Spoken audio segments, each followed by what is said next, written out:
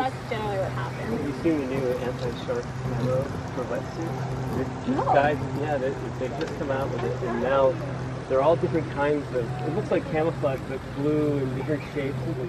Because that long bow that you see that they have is because it has more sensory structures in them. So they have better georeception, chemoreception within that.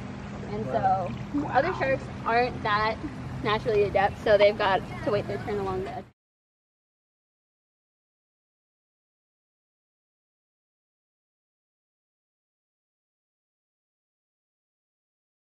Just kind of upcycle some spots, because this is an example of what we can't necessarily walk to, and so you can kind of see how this is closer. Do you have anything you would like to add? Yeah, so this was an old reciprocal transplant experiment.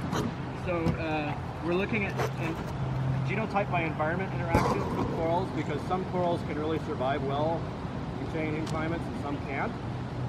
These corals started out from only a square centimeter. They're little tiny fragments. There are 30 phenotypes that we placed in different environments.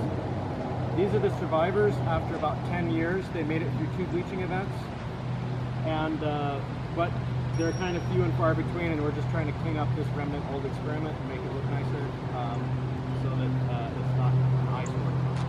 But there's sharks in the way.